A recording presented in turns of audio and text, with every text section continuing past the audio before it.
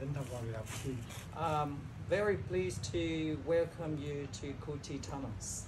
Giới thiệu các bạn, tôi là một trong những du kích Củ Chi còn sống sau cuộc chiến tranh. We would like to introduce to you that he's one of few Củ Chi guerrillas who survived from the war. Hôm nay tôi sẽ giới thiệu các bạn về quá trình hình thành phát triển tác dụng của địa đạo Củ Chi. Today, we would like to introduce to you the map of the tunnels and the construction of the tunnels. Giới thiệu các bạn, đây là sơ đồ huyện Củ Chi. This is Củ Chi district. Bây giờ các bạn ơi, thế này. We are in this position now. Địa đạo Bến Đình. Bendin complex. They have different places, but this is Bendin, part of Củ Chi. Từ đây về tới Sài Gòn, thành phố Hồ Chí Minh, 60 km. 60 kilometers from here to city center of Saigon. Là phi trường Tân Sơn Nhất. Tân Sơn Nhất Air Base, where you landed yesterday. Mỹ. Yeah. Màu đỏ là dùng du kích chúng tôi kiểm soát. So the red area controlled by the VC at the time. Màu vàng là dùng cho những quyền kiểm soát của cái đội Sài Gòn, đội quân Mỹ. Yellow areas, they were residential areas controlled by South Vietnam and U.S. forces. Màu hồng là dùng ban đêm du kích hoạt động, ban ngày lính Mỹ lính Sài Gòn chiếm giữ. The pink areas at night, Vietcong was very active, but daytime they mainly controlled by South Vietnamese Army and U.S. forces. Màu xanh đậm cái cảnh biển hình tròn trên cái gác, đồn bốc căn cứ của Mỹ dùng đồn. Army and U.S. forces stay in the blue areas. Trong đó có một căn cứ quân sự lớn gọi là căn cứ Đường Dù, căn cứ này do sư đoàn 25 trên cấp đó của Mỹ trú đóng này. Trong U Base, where U.S. 25th Division station. Những quân màu đen là hệ thống địa đạo. Yeah, so you see black line, the tunnel system. Địa đạo Củ Chi có đầu tiên vào năm 1948 tại xã Tân Phú Trung và Quý Nam, sau đó phát triển đào rộng ra trên toàn địa bàn của Củ Chi. So the first tunnels built right here in Tân Phú Trung village in 1940s. Trường đoạn địa đạo nối lại có tổng số chiều dài là 250 km. 250 kilometers in total if you combine all the tunnels in one straight line. Chúng tôi còn có máy móc hiện đại cả với sức con người là chính, cộng với cái phương tiện thô sơ và cái cuốc của địa đạo. Yeah, no machines to dig the tunnels. They just use the hoe or the shovel and bamboo baskets. Chuyển đất từ địa đạo lên. And they carry the dirt from digging from the tunnel to the ground in this. Yeah, you can see the diagram on the other side where he would like to show you the details. Yeah. If you want to move to the other side, or you can sit there and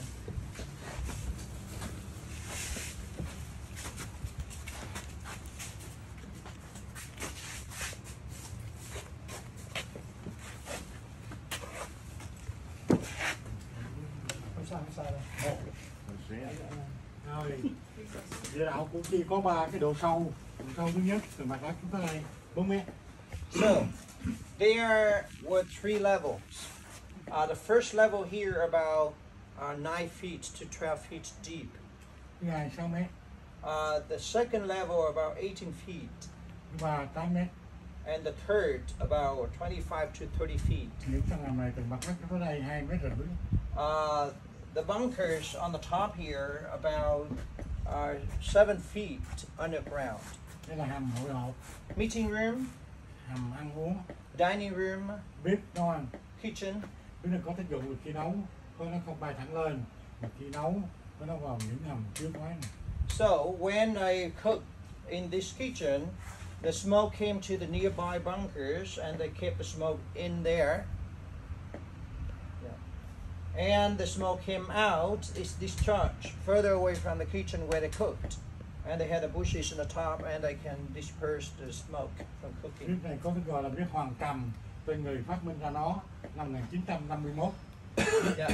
So they named this kitchen Hoan Kam after the name of the man who invented this kitchen, how to conceal the smoke in the French war. Hầm y tế. It's the clinic. Lỗ thông hơi đưa dưỡng khí lên xuống. It's the air shaft. Cửa bí mật vào địa đạo, the secret entrance to the tunnel from the nằm dự ground. trữ lương thực, thực phẩm, vũ khí. So they can keep weapons and food in the bunker like that. Hệ thống chiến hào để vận động chiến đấu, And they build a lot of fighting trenches that zigzag on the ground. hầm chiến đấu, Fighting bunker và còn rất nhiều các loại hầm khác. and other bunkers. Đây là một trong những đoạn địa đạo đào ra tới về sông Sài Gòn với cái điều kiện có cái dáng đất như thế này. If they have the good terrain along the river, they can build the underwater exits or entrances along the river over there. Ngay chỗ lên xuống, chúng tôi có làm một cái nắp chặn. Năm này chúng tôi làm với mục đích là chống quân Mỹ bơm nước, xông khói, thả thuốc độc hơi cay vào địa đạo. Every entrance from one to the other level, they had the lid or the cover to prevent the water or the gas that U.S. Soldiers spray or pump into the tunnels. Giếng nước phục vụ cho cuộc sống sinh hoạt hàng ngày. It's the well where they can scoop the water for drinking and cooking. Trong hệ thống địa đạo ở đây chúng tôi đào rất nhiều cái đoạn nhỏ như thế này, mục đích chỉ để cho chúng tôi lúc bây giờ qua được. Còn lính Mỹ thì lớn còn hơn, khó qua được chỗ này. Normally the tunnels very narrow like this, but they had many places that were much smaller than the regular one, or we can call it the choke locations, like a bottleneck, that can slow down the American terrorists when they went down the tunnels. Về phần cấu trúc thì hệ chiến chiến hào và tất cả những căn hầm này đều liên quan với hệ thống địa đạo này. So in the structure here, the levels were linked together, and the bunkers were linked with the tunnel, so they can move from one to another place easily inside the tunnel. Và các cấu trúc có liên quan như thế, cho nên chúng tôi đảm bảo ẩn tránh rất an toàn và thuận lợi trong chiến đấu. Thanks to this structure, it's very good place for them to hide, and it's also a very good place for them to launch their attacks into the enemies. Đây phần giới thiệu tóm tắt về đầu kia đến đây là xong. Ở đây mà các bạn có tìm hiểu cái đoạn gì thêm, các bạn có thể tiếp tục hỏi. So, if you like to have any question about his time or the tunnel or personal life, you can ask him before we stand up and walk to see the tunnels. My friend, one of my friends, Yeah, was here yeah, looking for you in the tunnels. Yeah. No find them. yeah. Never see them. Never. Ông nói là ông có một người bạn hồi xưa cũng là cựu chiến binh chiến đấu ở chiến trường Củ Chi á, ông đó là giống như là chuột địa đạo á, đi xuống truy tìm nhưng mà ông tìm không có, ông không có gặp người du kích ở dưới này. Thanorat Thanorat á. bạn ảnh tìm được vua Vietcong không? Không. Không. Yeah. They knew how to hide. Yeah, that's what he said. And he knew how to escape before the enemies came. Bởi vì nếu cái Thanorat nó phát hiện ở đây thì chúng tôi lại chỗ này xuống đây đẩy cái nắp này lại, cho nên là cái Thanorat đâu có phát hiện được, không phát hiện được. Yeah. So he said when the terrorists went down, they went to the bunker. The Vietcong already escaped. They travel all the way here, and they had to cover to close. Yeah, every section they left, they had to cover to close, camouflage well. Yeah. But terrorists cannot go too deep inside. Too dangerous to go very deep inside the tunnel. Yeah. About how long does it take to build a tunnel? Or how long did it take to build a tunnel system like that? I know they built on For many years, but I can ask him. Trung bình thí dụ mình cái tốc độ mình đào địa đạo nó như thế nào chú Năm ha? Cái tốc độ Tùy ở đây, đất ở đây tùy mùa nắng mùa mưa. Dạ, nếu mà trung bình mùa nắng thì sao? Mùa nắng thì cứ 5 người một tổ. Dạ. Dạ. Địa đạo đào địa đạo tới 5 người trong một tổ. Một người đào, một người lấy đất từ địa đạo ra cái hầm này. Rồi một cái người từ hầm này kéo lên một đất, kéo lên một đất xong thì 2 người bưng đất đi đổ, mất cái 5 người.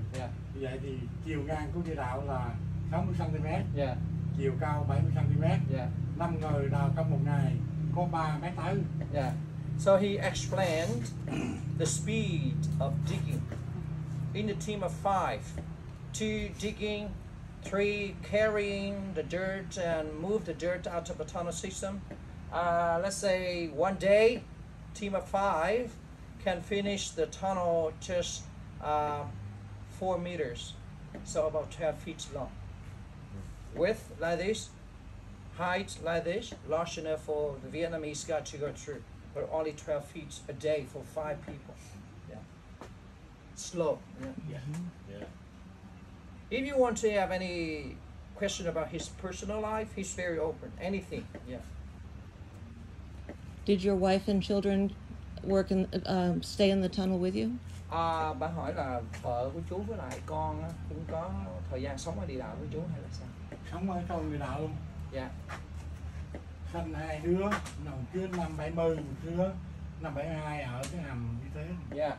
He said that his children, the first two, born in the clinic here in 70 and 72.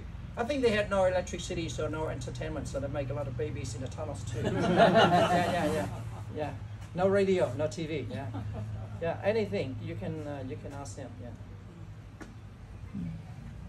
When did you know the war was over, and what was it like for you to experience that?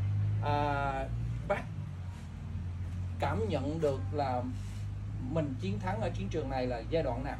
Có nghĩa là mình cảm thấy tự tin và chắc chắn là lắm trong bắt đầu vô chiến đấu là tôi có cái lòng tin chúng tôi sẽ thắng. Yeah.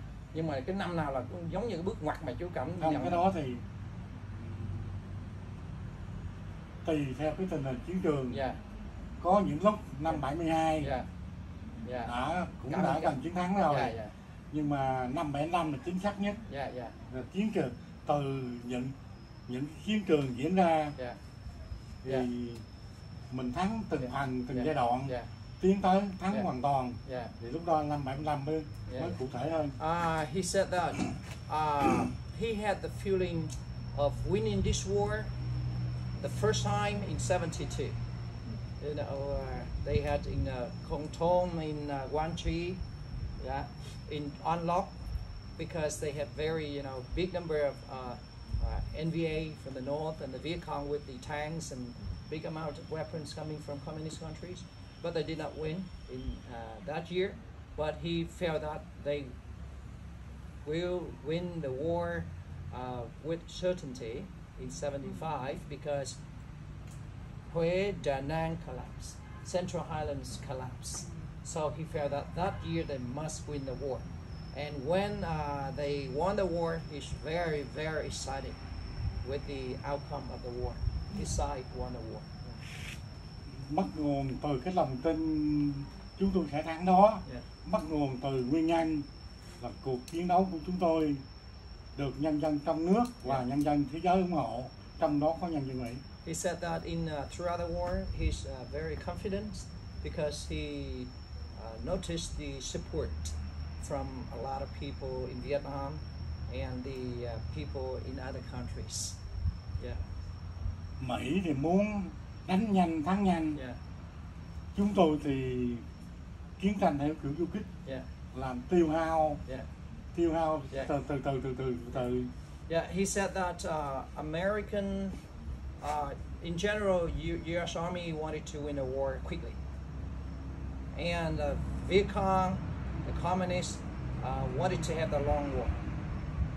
In English, we say sap the energy of the enemy. You know, they persistent, resilient. You know, they wanted to fight a long war, but maybe Americans, impatient. They wanted to do it quickly, so they wanted to have a longer war. It's better for their side. Ngoài cái tự lực của bản thân nhân dân Việt Nam, còn có sự giúp đỡ của nhân dân thế giới. He said that besides Vietnamese people supporting the war, they had a good support from other countries. I think he means the communist countries. Did you hear war protests from Americans? Do you know about that? Bác hồi đó có nghe là ở bên Mỹ người ta cũng biểu tình chống chiến tranh không? Có chứ. Yeah. He said that when he was here in the war, he also heard about the demonstration against the war in the U.S. Có nhiều du khách Mỹ hỏi chú rằng ông nghĩ sao về người dân Mỹ. Chú mới trả lời họ rằng trong chiến tranh chúng tôi xác định rõ ràng do chính quyền Mỹ lúc bấy giờ gây chiến tranh ở Việt Nam, chứ nhân dân Mỹ đâu có đến Việt Nam để gây chiến tranh. Nhưng thông qua là tiếng nói Việt Nam ở Hà Nội, chúng tôi còn được biết thêm là nhân dân thế giới xuống đường đấu tranh đòi chánh phủ Bỉ, chấm dứt chiến tranh ở Việt Nam, trong đó có nhân dân Mỹ. He said that at the time, even now many people ask him how he think or feel about American people. He said that in a war he had radio. He also learned that American people, civilians, demonstrated against the war in Vietnam, and he knew that the government made the war, not the people. So he said that not only people in other countries like European countries demonstrated against the war in Vietnam, but also people inside the U.S. demonstrated against the war in Vietnam. Therefore, he can feel very strong confidence, good support for his side in this war. Question. Yeah. When the Soviet Union and the China helped Vietnam, Yes. how was Vietnam fortunate enough that they did not become a puppet country of Russia or China? Bà hỏi là nếu ví dụ hồi xưa mà chính quyền Xô Viết với lại Trung Quốc mà nó ủng hộ miền Bắc á, ủng hộ mình á, trong cuộc chiến á, mình có lo ngại là mình trở thành giống như là một cái nước mà gọi là tay sai, hay là một cái nước gọi là mất đi cái nhân quyền, mất đi cái tự do. Không, chúng tôi không có nghĩ đến điều đó. Tức là trong cái số bạn bè giúp đỡ các cái nước phe xã chủ nghĩa 14 nước đó, thì chúng tôi ai giúp vũ khí, tiền bạc, của cải thì chúng tôi nhận, với cái nguyên tắc là sau khi kết thúc chiến tranh chúng tôi làm rồi trả nợ lại từ từ. Nếu họ đòi còn họ cho luôn thì cảm ơn họ, còn nếu mà họ giúp người thì chúng tôi không dám nhận, vì của cải còn làm ra trả được, chứ con người đâu có trả được.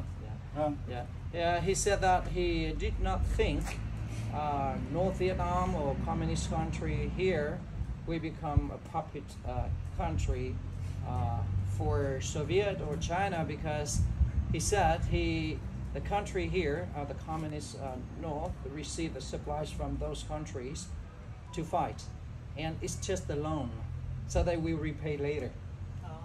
They will repay later, not receiving troops from 14 communist countries to fight here. Is the reason why he did not believe Vietnam, communist North, can become a puppet for Soviet or China. So if they supply Vietnam with the weapons to fight Americans and Ivan here, they receive with a condition: we don't want to receive troops, and we repay later. And if you don't want us to repay, it's good. But if you want to get money back, we will repay later. He said that. When did he lose his arm? Chú mất cái cánh tay là năm nào? Tháng 1 1967. January 1967. What happened? Nghĩa là trong cái trận nào mà chú một lần lính Mỹ cào vào làng bằng bộ binh và xe tăng, chú bị đạn M đại liên 60 bắn gắn xe tăng, bắn bị thương cái tay. He said that on the day he lost his arm, U.S. Troops, the infantry and the tanks approached the village where he and other Vietcong hiding, living, and the big machine gun on the top of the tank hit him on the right arm, so he's injured, and I think he also got a shrapnel on his right eye at that time. Chú ở cái làng này. He showed you the place where he stayed at the time. Cái làng Công Lập Hạng này hoạt động khu vực địa đạo này. So he stayed in the pink area where he just showed, and the black line he's showing now where he's hiding and fighting at the time. Từ đây tới căn cứ Đồng Dù này 4 km. It's only 2.5 miles away from U.S. base, 25th Division. Okay, so if you are done, you want to see the real tunnels, you can say goodbye to him, and then we see the tunnel.